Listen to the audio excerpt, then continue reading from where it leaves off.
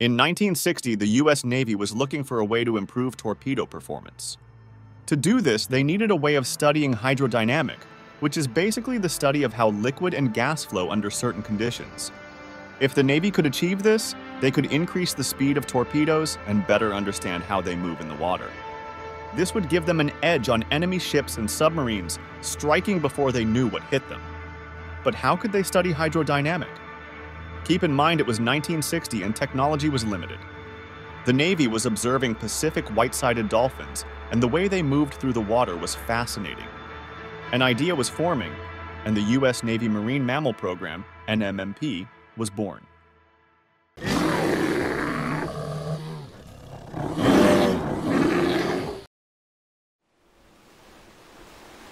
To better understand why the Navy was studying hydrodynamic, we first need to better understand what hydrodynamic means and how it affects objects we use every day. Hydrodynamic is the way liquids or gases react as objects move through them. Think of a car and how the air moves around the car as it drives, or how water moves around a rock in the middle of a river. The liquid or gas moves differently depending on the shape of the object it comes in contact with. Today, this is studied by wind or water tunnels that are controlled by using fans or propellers to move the wind or water around the object placed in the middle. But why was the Navy using dolphins? By observing the way dolphins move through the water, they could better understand the way water moved around them. The goal was to determine whether dolphins had a sophisticated drag reduction system. The thought process behind this was if they could better understand drag using dolphins, they could in theory use what they learned to decrease drag on torpedoes. But the technology of the day failed to demonstrate that dolphins have any unusual capabilities in helping understanding drag reduction. If the NMMP could not use dolphins to improve torpedo performance, then what could they be used for?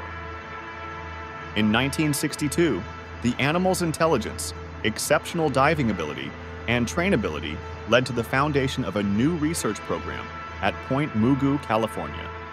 The intention was to study the dolphins' senses and capabilities, such as their natural sonar and deep diving physiology.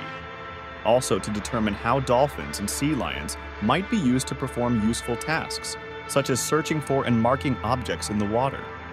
This was a major accomplishment as it was discovered that trained dolphins and sea lions could be reliably worked untethered in the open sea. This was going so well that in 1965, a Navy dolphin named Tuffy was allowed to participate in the Sea Lab 2 project off La Jolla, California. Sea Lab 2 was an experimental underwater habitats developed and deployed by the United States Navy during the 1960s. Its purpose was to prove the viability of saturation, diving, and humans living in isolation for extended periods of time. Tuffy would carry tools and messages between the surface and the habitat 200 feet below, completing the first successful mission for the NMMP. In 1967, the NMMP was classified and has since evolved into a major black budget program. A black budget or covert appropriation is a government budget that is allocated for classified or other secret operations of a state. But what is the NMMP's purpose now? The Navy Marine Mammal Program is based in San Diego, California, as part of SSC San Diego. The animals are trained in San Diego Bay, where small boats are used to transport dolphins between their pens and the training areas.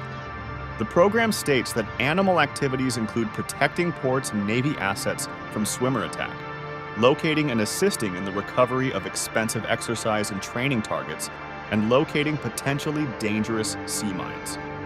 There are 5 marine mammal teams, each trained for a specific type of mission. Each human-animal team is known in military jargon by a mark number, MK for short. The 5 teams are called MK4, MK5, MK6, MK7, and MK8. The MK4, 7, and 8 teams use dolphins. MK5 uses sea lions, and MK6 uses both sea lions and dolphins.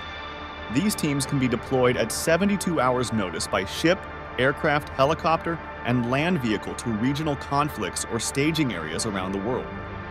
These mammals are trained to serve 3 main purposes: mine hunting, force protection, and object recovery. But how do dolphins and sea lions do this? Let's start with how their 3 main tasks work, starting with mine hunting. 3 of the marine mammal teams are trained to detect enemy sea mines, which constitute a major hazard to U.S. Navy ships. Mk4 uses dolphins to detect and mark the location of tethered sea mines floating off the bottom, while Mk7 dolphins are trained to detect and mark the location of mines on the seafloor or buried in sediment. In operations, a dolphin awaits a cue from its handler before starting to search a specific area using its natural echolocation. The dolphin reports back to its handler, giving particular responses to communicate whether a target object is detected. If a mine-like target is detected, the handler sends the dolphin to mark the location of the object by releasing a buoy, so it can be avoided by Navy vessels or neutralized by Navy divers. Now that we understand how mine hunting works, let's talk about the second task force protection. Mk6 uses dolphins and sea lions as sentries to protect harbor installations and ships against unauthorized human swimmers. Mk6 was first operationally deployed with dolphins during the Vietnam War from 1965 to 1975, and in Bahrain from 1986 to 1988. When an enemy diver is detected by a dolphin, the dolphin approaches from behind and bumps a device into the back of the enemy's air tank. This device is attached to a buoy which then explodes, alerting the Navy personnel of the intruder. Sea lions carry a similar device in their mouth, but instead attach it by handcuffing one of the enemy's limbs. The animals depend on their superior underwater senses and swimming ability to defend against counterattacks. Now on to the third and final task of these amazing mammals: object recovery. Mk5 is dedicated to the recovery of test equipment that is fired from ships or dropped from planes into the ocean. The team uses California sea lions to locate and attach recovery hardware to underwater objects such as practice mines. In this role, they can outperform human divers, who are restricted to short working times and limited repeat diving.